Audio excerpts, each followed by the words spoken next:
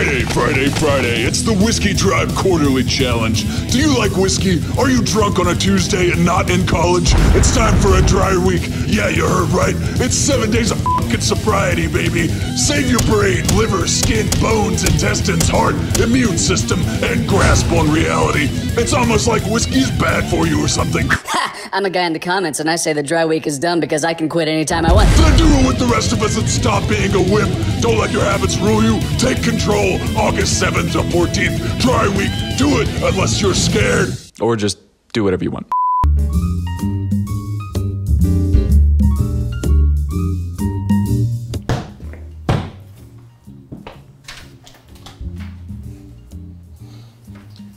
Welcome to the Whiskey Vault. I'm Rex. I'm Daniel. It's Rare Whiskey Friday. I know it's Rare Whiskey Friday, but usually we have like a bottle here. Well, we're going to start with the Benevolent Bastarding. You want to do that and then give the speech on the rest of it? So you begin to bring up the bottle with the... Benevolent. I know, right? The Benevolent Bastard, Isaac Nidzgorski. Nidzgorski? Yeah. Isaac Nidzgorski, you magnificent. Wait, no, Benevolent. Sweet Jesus. I got to tell you, and this is completely... Like, I'm the one who's been teaching for 2 days. I should be behind the curve. I got to say, this is completely his full transparency.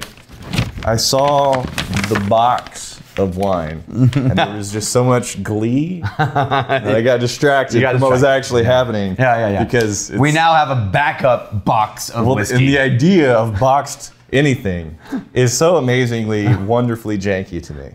I'm a fan. Think of the shipping possibilities. So, okay, load me up again. All right. Benevolent Bastard, Isaac Nidzgorski. Isaac Nidzgorski, you benevolent bastard. Here you go.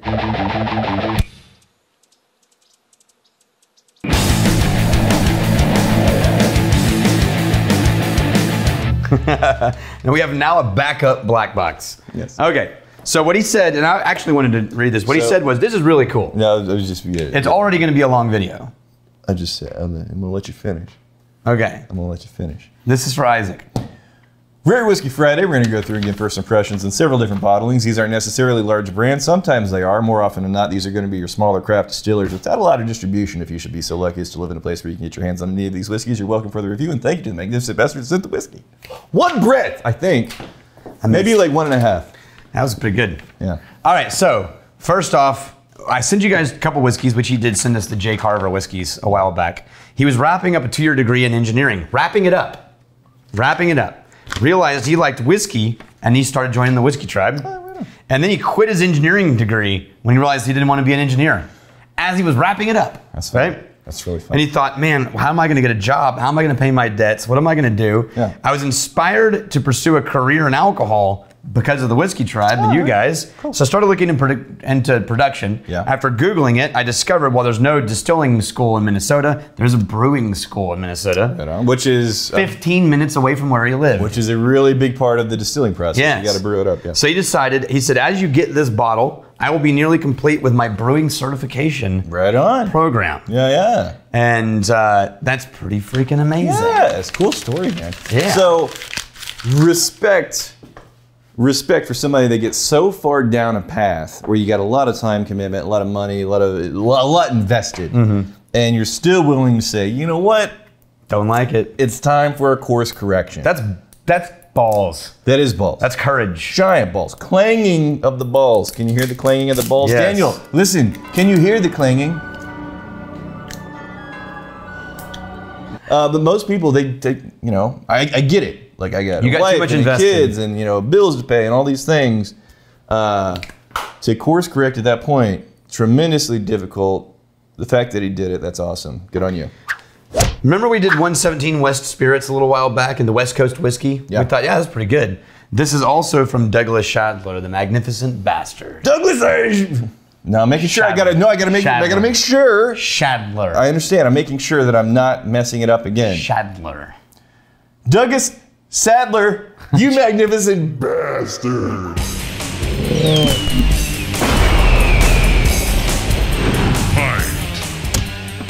Did I get it? Nailed it. Did I get it? Nailed it. Douglas Schadler, you magnificent bastard. So this is another product from the same San Diego County distillery. This is spirit distilled from grain with hops. Okay. Right? Now, normally I would say, nope, I'm out. No. Right? But I'm just going to read the description of what they did, even though this is rare whiskey and it's first impressions. All right. Can I say, I want to say one thing before you read that. Yeah. The hop note? Yeah. I wouldn't have picked out a hop note. Yes, that's what I wanted to say. Go ahead. What they said is this is malted barley, cherry wood smoked malt, crystal malt, and rye grain. Okay. And then they vapor infused it with hops, opal and mosaic. Vapor infused through, I'm guessing through the liquid, right? So you vape? They vape infused it. Blow into it with a straw? That's probably what they did. And then they aged it in American oak. Yeah. So it's a really nice nose on this. I'm getting a cherry for sure. Now I am definitely getting that slight beery note at the very, very end. I'm getting a cherry and a nice sweet eucalyptus. Yeah, but around that, it is definitely cherry and eucalyptus. And it is also very, like, garden fresh. Yeah, it is a fresher, almost like a clean, sweet, fresh, bright, lively.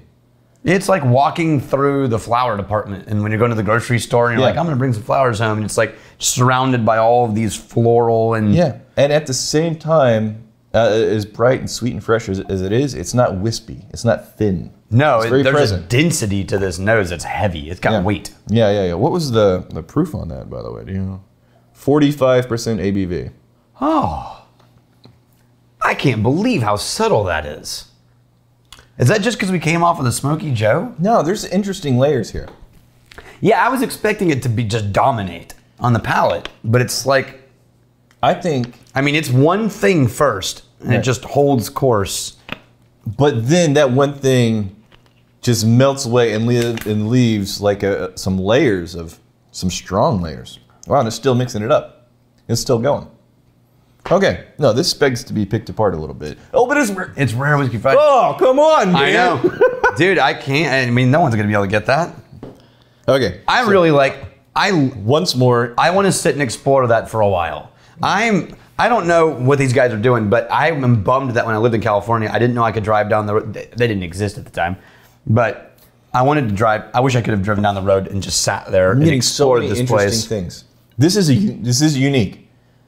This feels like it's special and interesting and a unique angle on whiskey, but doesn't it feel like it's out of bounds? I totally agree. It feels like natural flavors, whatever infusions are going on. I don't know. It doesn't feel like it's anything artificial. It feels like it's on like a real unique presentation. And what was the categorization of this? No, it's a distilled spirit specialty. Okay. Yeah. All right. Whiskey adjacent. For sure. Something the TTB requires when you do weird things to whiskey and they don't know what to do with it. Right. Okay, so I'd keep wanting to go back. I know, right? There's maybe a toffee in there. This is a gift, and I really hope we're getting your name right. But when we got it in the mail, one of the letters was rubbed off. So I think it's Tisha Fasano. I think it's an L. No, I think it's Fasano. I think it's not an L. I did a whole bunch of Googling, and the more common last name of this letters is Fasano. But was there a Vassallo? No. I tried L, I tried a couple other things. All right, Tisha. Wait. Look at the bottom. She put a little, I didn't see the sticker the whole time I was searching. It is Fasano. Told you. Son of a bitch. Tisha Fasano, you magnificent. Bastard.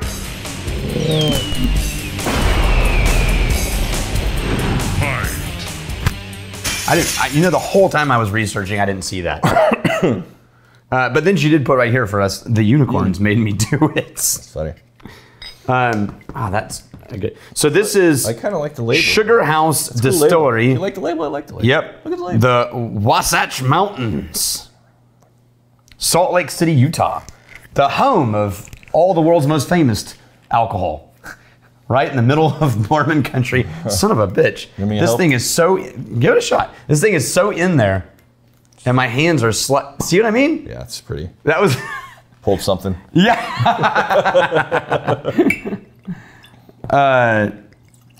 So this is rye, right? Ooh. James Fowler and Eric Robinson cultivated proprietary yeast strains for this whiskey. Yeah. And they gave us all the details on the whiskey. 90% rye. Yeah. 90%. 10% malted rye. So all rye. Yeah. All right. Whoa. Yeah. I like that nose a lot. That is an amazing nose. It's super rich and oily. But dry. You know what it's reminding me of? It's not the same exact flavors, but it's the type of experience that you get in the nose of a Balcones. Yeah, that real density. Yeah. Wow. Honestly, if you like Balcones, I think this could be something that you would enjoy too. Yeah. It's sweet. You know what I'm not getting like super herbal. This is weird that it's a rye. That is that much of a rye because I'm not getting super herbal. I'm not getting black licorice. No, it's just a dense, dry grain surrounded by all of these really oily, sweet wood notes. And like a cola type of deal. Wow. Like a brown soda type of. With almost a root beer. Maybe a molasses in there. Oh, try it. I don't know why I was prepared to not like this. I have no reason. I was just prepared to be like, No, I'll tell you the reason. I'll tell you exactly. Why? Sugar House. Maybe. You think Sugar House, like, oh, they're probably doing some like moonshine, they're probably, doing some stuff. Basically, in the world of spirit making, the only people that should be messing with sugar is rum people, in my opinion. Yeah. Rum people, they've got the sugar category dialed in. The fact that it has Sugar House as the name and it's a whiskey thing, it makes me a little wary. But damn, you put your nose in that thing and the wariness disappears.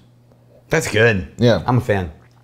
And the palate, way more, all the dense sweet notes come through. You know what? And you don't get the dry rye until like 3 or 4 seconds after you've swallowed the whiskey. And then it sort of lingers in the top of your palate, in the back of your tongue. It's really good. That is good. I feel weird calling it a rye because I'm not getting what I expect from rye. Yeah, it's definitely not stereotypical. This is just an amazing whiskey, which I think is really cool to see more and more options of flavor profiles. Yeah, within the spectrum of rye flavors. I think it's really exciting that we just had 2 back to back. I was not sure what was going to happen. Oh, no. Was totally surprised by both of them. Yeah, I mean, basically, whenever we get bottlings like this, those people who kind of bypass the world, kind of look over the world of craft options and just like, nah, it needs to be a big brand that has hundreds of millions of dollars on a marketing budget. And it's like, gosh, there's so many really exceptional craft whiskeys out there across all the categories. But I was having an interesting conversation in the Whiskey Tribe Discord last week. And let me know if you have a different perspective. But it seems to me that the rye category, I think more interesting bottlings, more quality experimentation is happening in the rye category with craft makers more so than big name brands. I think big name brands, they've been doing like, that's easy. They've been doing like the bourbons Absolutely. and the single malts and all this stuff for so long. It's like I really got that dialed in. But I think the world of rye, that's where you really see craft taken home. So rye is the original American whiskey, not bourbon. Rye is the original. Yeah, but I'm saying for whatever reason, bourbon became the dominant. Yeah. But there's a lot of reasons, mostly taxes and legislation. But rye collapsed. And it wasn't until recently that rye started becoming cool, and again, mostly because the hipsters were drinking rye cocktails and Sazeracs. And that in the 90s, late 90s, early 2000s, right, exploded rye back onto the scene, but it didn't explode rye experimentation. It reminded the world of the classic flavors of rye that they had sort of forgotten about. Right. Now we're past that. Right. The world remembers rye. Yeah. Now people are starting to explore what rye is capable of. That's where we are now. All of that's well and good, but there's a moment where you said, yeah, the hipsters were drinking wine and they made it. Yeah. I don't know if I give hipsters that much credit. No, it was New York, the big cities and bartenders. It was bartenders that brought rye back. So I think the problem is the definition of hipster is so amorphous. Yeah, like anytime it somebody, is now, but anytime somebody feels like they don't understand something, it's a stylistic or creative or whatever, it's like it's different, it's weird, it's like, oh, F hipsters. I mean it as people on the front end of a trend. So no, those the are front end of the trend were the big city bartenders and trendsetters. The big city bartenders. I don't think they're hipsters. Well, whatever you define it. Innovators. Bartenders brought rye back. Mavens. Yeah. We owe, and now we're in the innovative period where everyone's like, okay, we all remember we like rye, so what's possible now? Damn. I like that one. Wait, did you just drink this? Yeah, I jumped ahead. Did you? Oh, yeah. I jumped ahead. Did that catch you off guard? Hold on a second. That was a weird, rude awakening, I'll bet. Hold on. Did you cheat and only grab bottles that you thought would be like really nice and interesting? No, I thought this was going to be terrible. I was really certain this would be terrible. You know why? Because we've had 1, 2, really nice. This don't drink it yet. This is a gift from no, we were talking so long I had to get magnificent bastard Audrey Sargent. Audrey Sargent, you magnificent Bastard.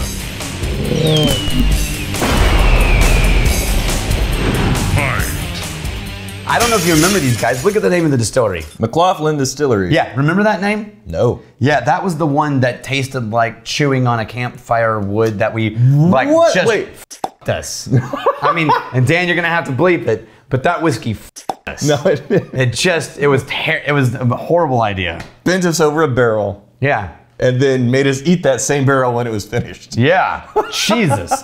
So when the other one she sent us was their bourbon called 3799 Bourbon. I thought, Put your nose in the bourbon. great, here we go. Stop yammering. Put your nose in the bourbon. Son of a bitch, it smells delicious. It does. Why would they bottle that hickory chipped monstrosity? Travesty. Yeah. I mean, look, I get it. You want to do some weird experimentation and put it out there, but my God, like literally thousands of whiskeys. That is the woodiest thing. Look, you know somewhere. That is the most wood I've ever had in my mouth. Someone, somewhere. You didn't let it land. No, I heard it. Yes. I'm just saying, you know, somewhere one of their employees and their master distiller is just laughing every time they watch somebody review that whiskey. Like, we were just kidding. Can't believe you got that bottle. You guys are all drinking it. Okay, so really rich, deep, dark, like a vanilla and a molasses and a creaminess on that. Heavy. It's a dense kernel of nose. There's no variance and there's no flow up and down. There's just this big, heavy, dense presentation of something. Yeah, the proof on that's only 45%. There's no way. There's only 45% AB, like 45 ABV. That is such a dense nose for that low of a proof. Wow, that's a beautiful whiskey on the nose. This is a confusing label. How so? Because it says bourbon whiskey, but then it says distilled from corn mash.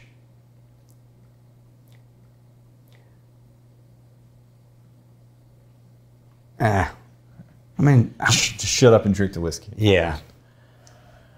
Oh, it's so good. Wow.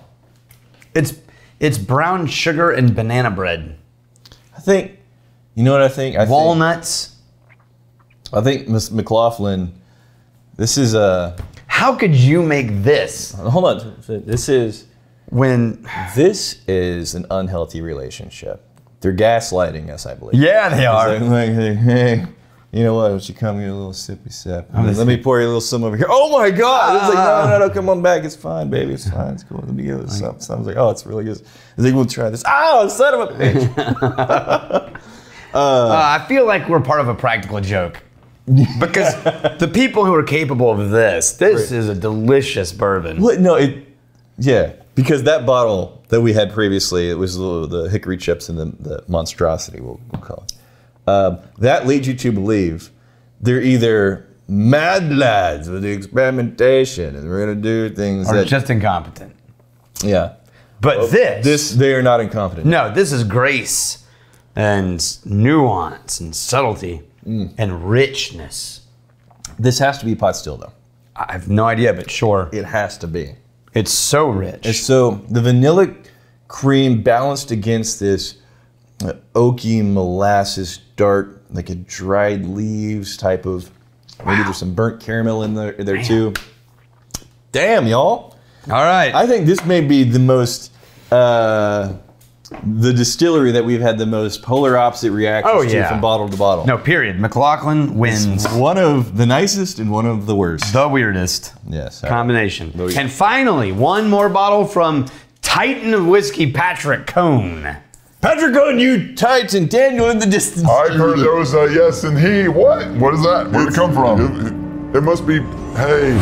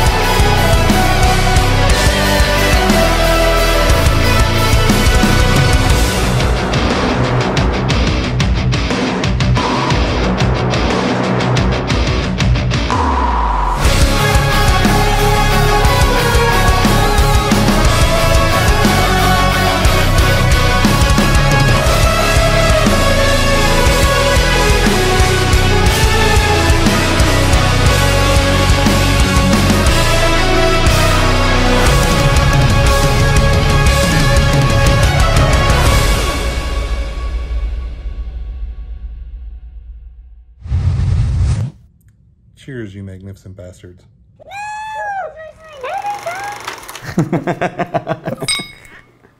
This is Del Bach. Patrick is always hooking us up with the Del Bach. Yeah. Oh, Del Bach is made. This is the 2019 winter release where they go into then and they select a whole bunch of barrels and they bottle it just for this winter release. Some really nice things that we've liked in the past. Hamilton Distillers.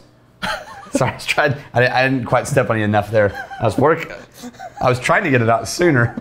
I just couldn't pull it off. Ooh. Oh, we're gonna end with something right up my alley here. Okay. You know what I'm An concerned? American smoked single malt. That's the way I was holding on to that sentence to start talking. It's pretty good, huh? You'd think I haven't been aware of this for like a year and a half. And it's like your inside private joke that only you and the editors know. No, That everybody I've not been. Everybody knows. Watching. This isn't a private joke. This is an inside joke. That's not 100% like. So a game that's Wait, a so the drinking thing game that was that's son of a bitch. A drinking game that is guaranteed to make you die from alcohol poisoning. Every time Daniel interrupts me. So the thing every about this time whiskey Daniel is interrupts single malt. me, you take a drink. And then every time Daniel goes like this, you take a drink. And then every time Daniel claps, you take a drink. You'll be dead before the end of the You're episode. trying to kill people. The thing that concerns me about this nose is I think the smoke layer may be a little bit too heavy-handed. I was about to say muted. No, are you kidding? No, okay, but here's why. Oh. I'm thinking of the previous Del Bach winter releases where the smoke was more like Octomore and it just took over. Okay. This one to me, compared to my memory of other Del Bachs. So here's going to be the saving grace. There's so much dense smoke on this nose right now. In wood. Yeah. If they're able to balance that in the flavor, then it could be amazing. If they can't pull off the balance, I don't know. Oh yeah. There's the smoke coming about 3/4 of the way through it, rounds back around. It's actually, and it ends in ash. it's a lighter smoke than you're expecting on the taste. What's the proof on that? Oh, it's actually Go back real quick while it's still in your mouth. Take a smell. 55% ABV. There's a weird ABV. fruit. Like a cherry fruit note. Yeah. But you have to have just take it. It went away. Take a drink. Let it linger. Now smell. Oh, There it fruits. is. Dark fruits on the taste. Yeah, it's back in the nose as soon as Yep. you've taken a sip. Dark fruits Dark on the fruit. taste. Boom, right in there. Wow. And then the fruitiness really shows up. Yeah, you have to acclimate to it a little bit. Yeah. First approach on the taste, the smoke is a thinner than what you would expect based on the nose. It's still there, still very much there. But then you go back to it, and then the dark fruits that were hiding underneath this veil Yeah, they came of back. woodiness, of smokiness, that really starts to come up to the top. That's really nice. I like that. It's really nice. I'm going to tell you, though. I think it's unfair to Del Bach because they make stuff that, you know, I don't remember a Del Bach that I didn't like. No, me either. But these surprise hits, Yeah, so the variance between expectation and delivery Right. was huge. Yeah. Here we had high expectations. yeah, And they delivered. yeah, it's what I expect from Del Bach. What I expect from Del Bach. It's like that kid who always gets A pluses and got an A minus, and you're like, really? What happened? And then the kid who almost always fails and he gets a B, and you're like, good job. buddy. Which one were you? Yeah, I was definitely the A plus kid. Really? Yeah. I was A+ up until 5th grade, and then I realized. You phoned it in after 5th grade? Oh, I really did. No, and then I realized it's like, wow, these adults, they're really kind of dumb. Because that was the moment I realized, this is because you're a kid. He's like, oh, Yeah. these larger human beings, they got to figure it out. This is amazing, and they're taking care of me, and I get to do fun things with my friends. Oh, yeah. And then 5th grade was the grade that I realized, these idiots, they're really, really dumb. There's a lot, like, you know, education, academics, fine, I can learn some stuff, whatever. But I just had so many experiences with people in places of authority that should not have been there. That the whole worldview just kind of shifted. And from that point on, it's like, all right, I'll do enough to I'll pass. get through this process. But See, I did no homework and never took, my whole senior year of high school, I didn't take anything home. okay, I still graduated in the top 10%. yeah. You know why? Didn't have any friends. Not at school. You had a girlfriend in Canada. No. Yeah, pen pal. We were pen pals. Wait, really? No. Okay. That would have been funny. If you fight me, fight for a friend. Steal, may you steal your lover's And heart. if you drink, may you drink with us.